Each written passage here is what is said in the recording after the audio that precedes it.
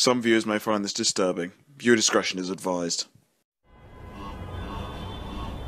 Can I ask you guys a question? Think of a show that you really, really like. What would it take to make you quit it? Maybe it's a bunch of bad episodes in a row, or maybe it's a couple of bad seasons. Or maybe an episode can do something so horrendously abysmal that it makes you vow to never watch the show again. Because, ladies and gentlemen, we've got a bad one today. One of the most horrifically bad episodes that I've ever seen from any show ever. Is it worse than One Course Meal? Oh yeah, it is. And we'll get to why that is.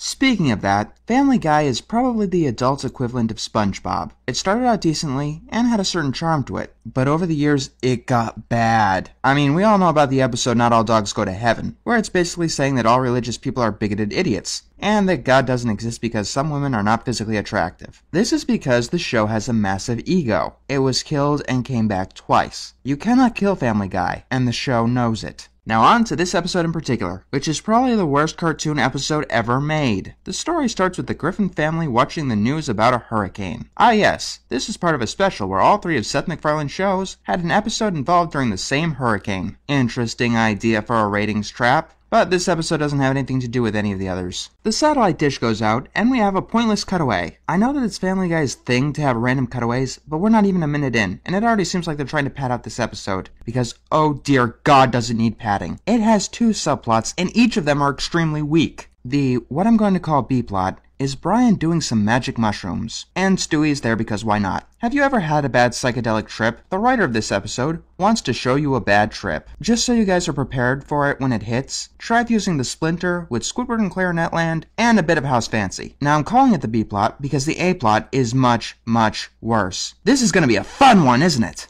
And now the A-plot begins. The Griffin family is bored, so we have a pointless charades bit, and then we have a pointless random noises bit.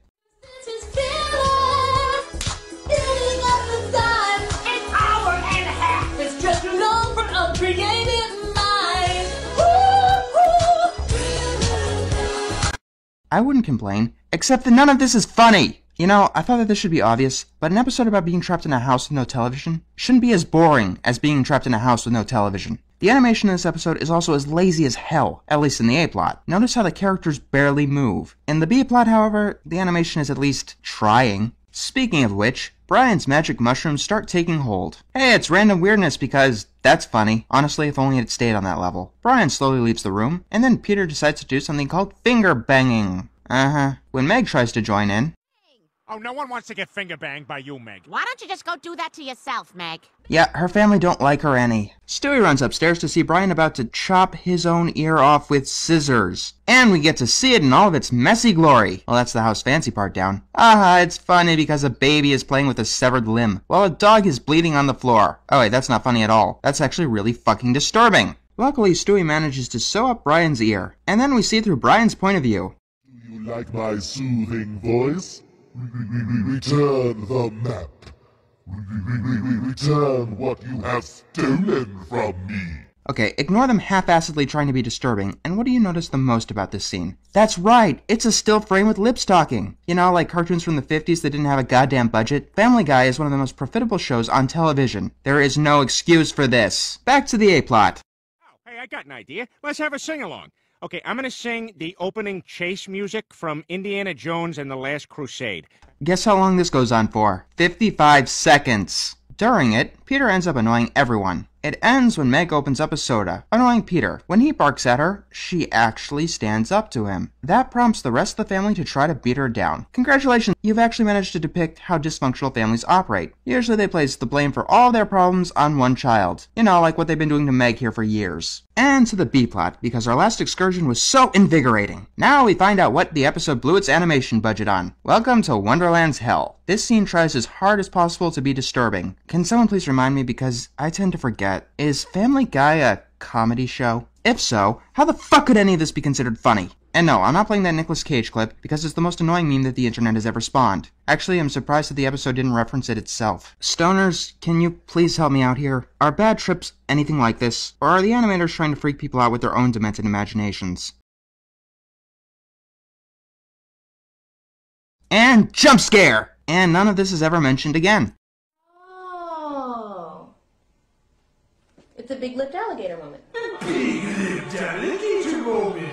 Yep, pretty much. They just spent about 2 minutes trying to disturb the fuck out of you with the most horrific imagery they could think of, and they're never going to mention it again. With half of the episode completely wasted, the A-plot can actually get on the roll. And because the writers don't know what the hell they're doing, we hear Brian drinking in the background because some idiot thought it could be considered comedy. Meg starts standing up to her family, starting with Chris. Now, this is awfully similar to Putting Your Hoof Down, isn't it? Where one character berated a couple of others. Well, here's the thing. The criticisms that Meg is dishing out towards her family are both truthful and they are hurtful towards her. This is how you do a Reason You Suck speech correctly. Now, here's the really strange part. If they didn't do that one part correctly, then this episode might not have been so bad.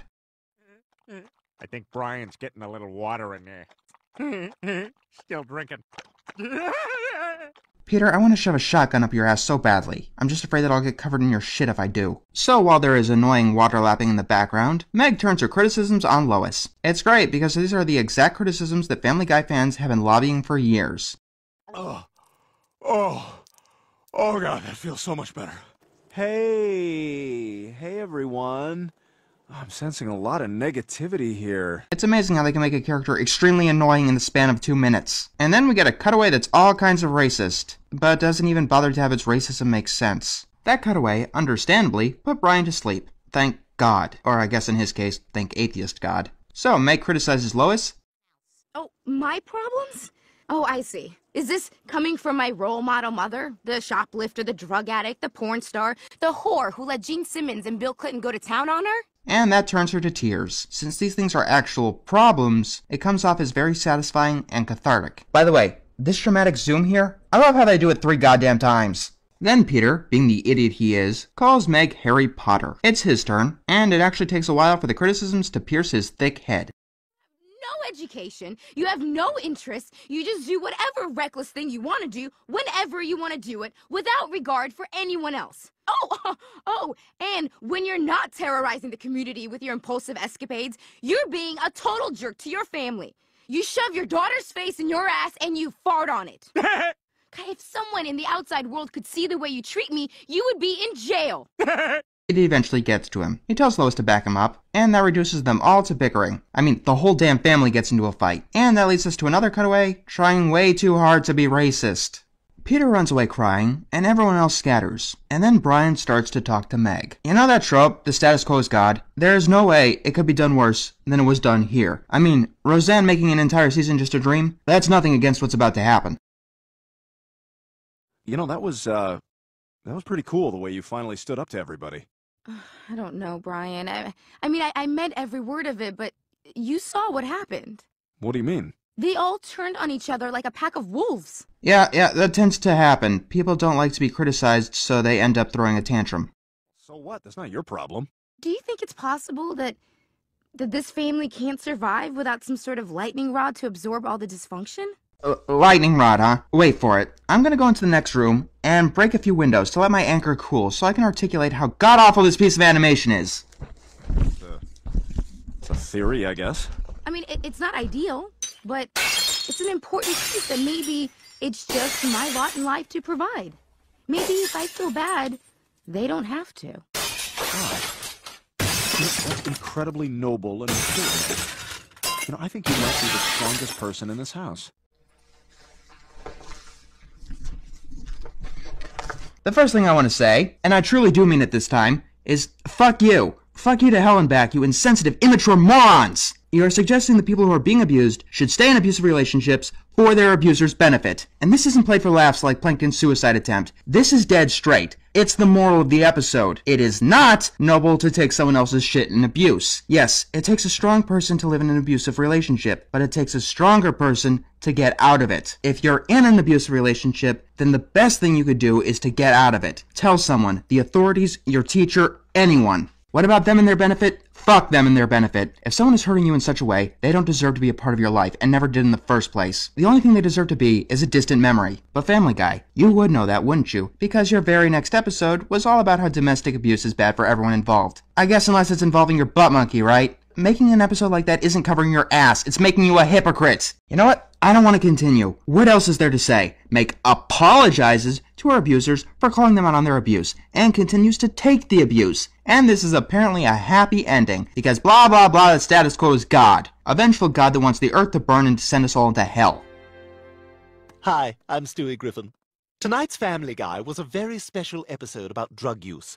But the simple fact is, it's no laughing matter. To learn more about drugs, visit your local library. There's probably a guy behind there who sells drugs. Because domestic abuse and dysfunctional families are just comedy. But yes, according to them, you should go find out about drugs by doing them. What the living hell?